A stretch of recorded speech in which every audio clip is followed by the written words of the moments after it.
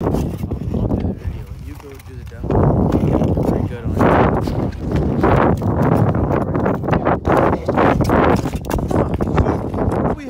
What do we have here? Well, we got something very dangerous, Kevin. We're skating along, right? We see this white patch. It just looks like white ice, but it's a little raised. It's got a dome to it, and if you hear it, it sounds hollow. Well, sure enough,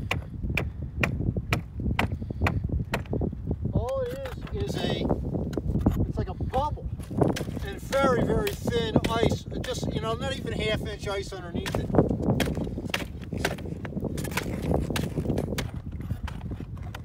So, and you can see it wherever there's gray, wherever there's air, it's very soft. There's another spot there. That was not bad, but that is really, initially we thought we were going to just skate over it, but luckily we skated around it because it looked like crust ice, just a skim of ice over crusty ice over good ice, but it turns out to be crusty ice over almost nothing.